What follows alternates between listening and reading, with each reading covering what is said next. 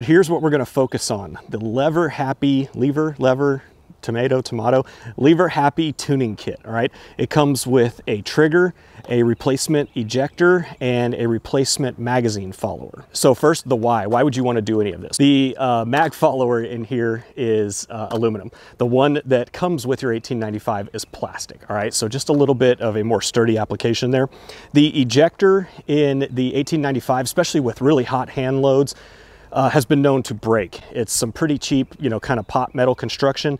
I've never had that happen. I use factory loads for the most part, but guys who run them really hot have broken them, and it locks your bolt up, right? You basically got to break the gun down in order to get it apart. And then lastly, the trigger, all right? The trigger factory, we're going to put it on a pull gauge here in a minute, but factory is supposedly between 5.5 to 7.5 pounds, depending on how it left the factory. This one takes it down to 3.5, 4 pounds. All right, up first, we're going to test the pull weight on this. So the gun is unloaded, all right? And let's see what we get.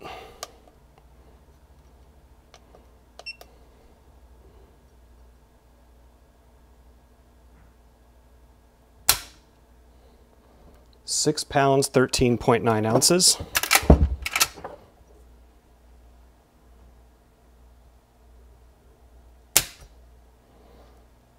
£6, 1.3 ounces.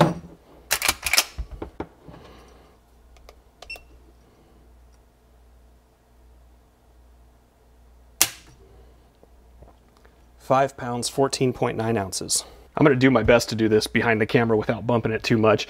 All right, this first part, removing the hand guard. Your mileage is going to vary, right? If you don't have this hand guard, your process is going to be different. But for this Midwest hand guard, there is a little Allen bolt here. I've already loosened it a little bit. Let's just make sure we have the tension off of it there. Now we're going to remove this one here.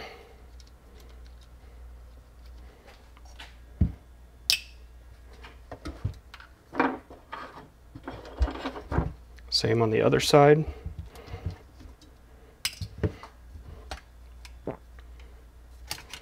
Take the handguard off. That simple. Okay, next we have a small flathead screw right here.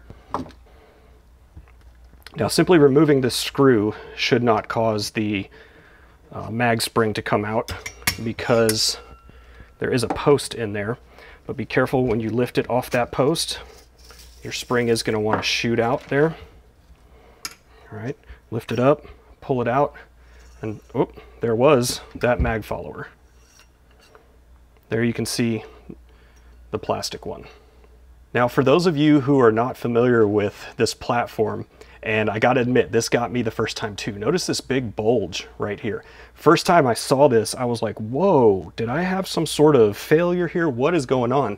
Well, on a lever gun, when you're loading the rounds in, they're coming in at an angle through the lift gate, so that gives them room to come in and then re-angle down into the magazine tube. Does that make sense? So it comes in like this and then re-angles down, all right? So that is there for a reason. It is not a failure of any sort. All right, let's go ahead and break this kit open. Set these two aside. And there is the aluminum one on your right and the plastic factory one on the left. And now we're just going to reverse it. So I'm going to stick that in there. Put this guy back. We're going to put the spring in there with the end cap.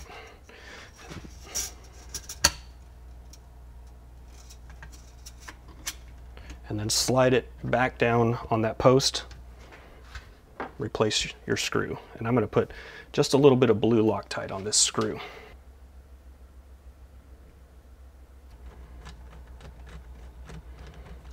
And we'll just replace the handguard.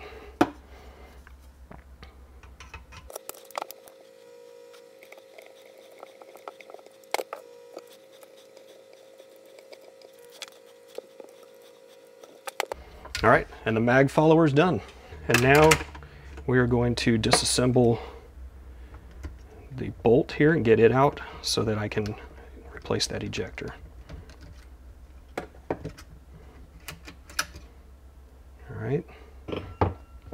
And then you can see the other one right there, okay? And all I'm gonna do is slide that bolt out, and then this guy should come right out. So there you can see it's just a little piece of flimsy, let's see if I can get it to focus here. It's just a little piece of flimsy metal there in between what I've heard described as just some pot metal, this piece here. And for comparison, there's the Wild West Guns one on the right. You can see it's a single piece of spring steel.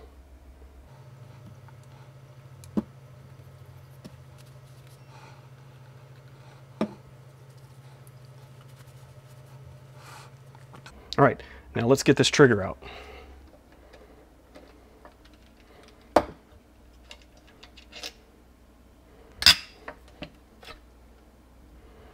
Next up, we have to drop the hammer. All right, so underneath here, this little pin is your lever trigger safety. So you have to push that up, pull your trigger, and slowly let that hammer fall.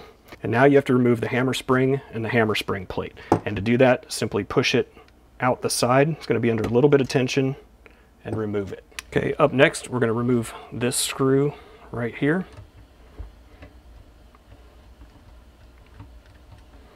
And it's probably going to pop when I take this out. There we go. Take your hammer out of there. And next, we're going to remove this bottom screw on the receiver.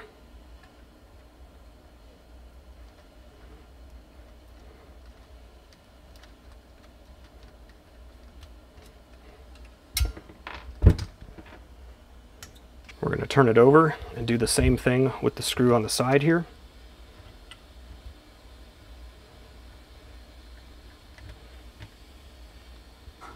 Now the last two screws that you just removed are the same pitch and look basically the same, but the one that goes in the bottom here is a little bit longer than the one that goes in the side. Just keep that in mind.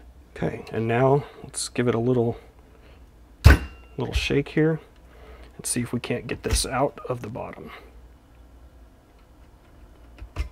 There we go. And now we're just going to punch that little pin out. There's no pressure on it. Just push it out. And remove your trigger group. And here is the two-piece trigger sear kit that came out of the stock rifle. And here is the aftermarket Wild West Guns version. That is all one piece. A little bit more of a hook on the Wild West one. Width appears to be about the same.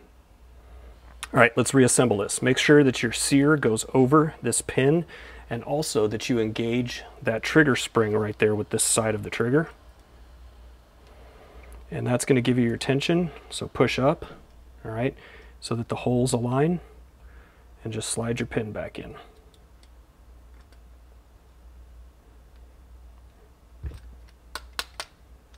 All right, and let's put it back together. So, assuming your locking block here didn't slide or do anything weird on you, it is as simple to put back together as it was to take apart. There we go. Make sure that all your holes are aligned and reinsert your screws. Remember, longer one goes in the bottom and shorter one goes in the side. And to reinstall the hammer, push up that lever safety, put your trigger to the rear, drop the hammer in, and just make sure you've got your holes lined up.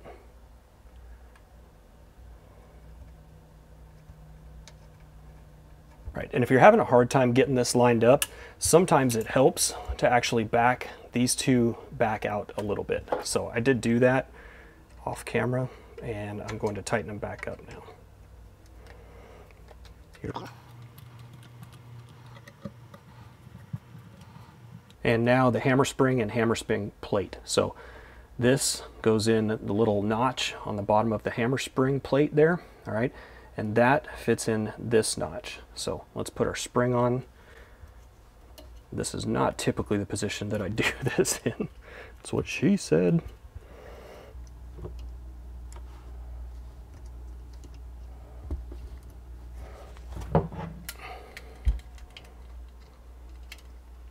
All right, and there you see I've got it put back in. So it typically helps if you stand it up on end and you do it from up above. It is very hard to do it this way, but basically you just have to get it aligned, pull back until it snaps into that notch. All right, continuing our reverse order of assembly here. Just gonna put the stock back on there.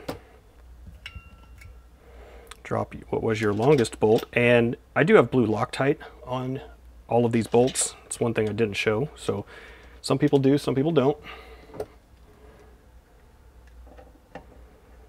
And last but not least, the ejector. Now notice on the ejector here, this little nub, all right, that is actually going to come out this hole right here, okay? So from inside the gun, you got to set it down inside that little groove.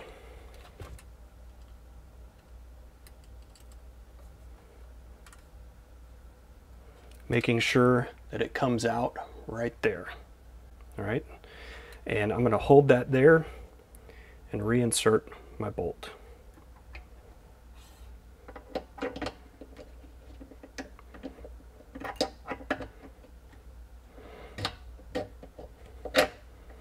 Get your lever, or your bolt, excuse me, right where it needs to be. And reinstall the lever itself.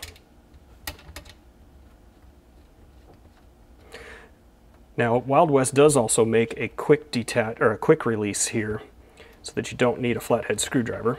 Might get that next. So if you ever just need to field strip this and get your bolt out, you certainly can. Ooh, much better. Let's put this on a pull gauge. 3 pounds, 10 ounces.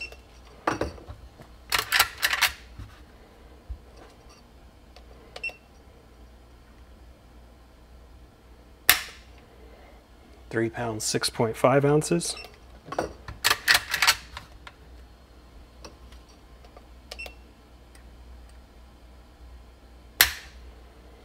£3 pounds, 4 ounces.